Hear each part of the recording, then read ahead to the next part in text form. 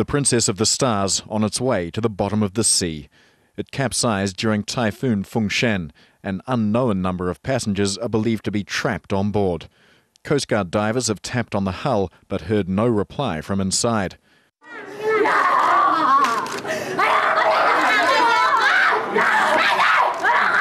At the offices of the ship's owners, Sulpicio Line, distraught friends and families of those on board clamour for news.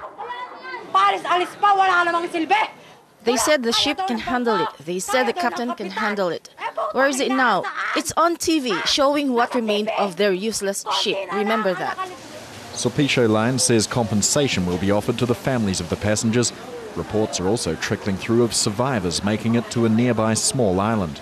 As per a Coast Guard report, as per the Coast Guard report, there have been sightings of many survivors on Crista de Gallo Island. The Coast Guard vessel is on its way there to pick them up. Also, there are 4 survivors whose names have been forwarded to us. But the Coast Guard says dead bodies are also drifting onto the beach. We heard that there are already cadavers floating on the area, as reported by the local residents, and the boat already capsized. Typhoon Fengshen came ashore in the Philippines on Friday, packing wind gusts of almost 200 kilometres per hour, whipping up big seas. Dozens of people have lost their lives on land, but despite this, the Princess of the Stars set sail. At 23,000 tonnes, the ship was considered large enough under Philippines maritime regulations to pass by the edge of the typhoon.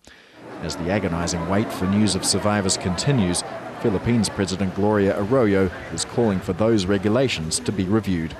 Paul Allen, Al Jazeera.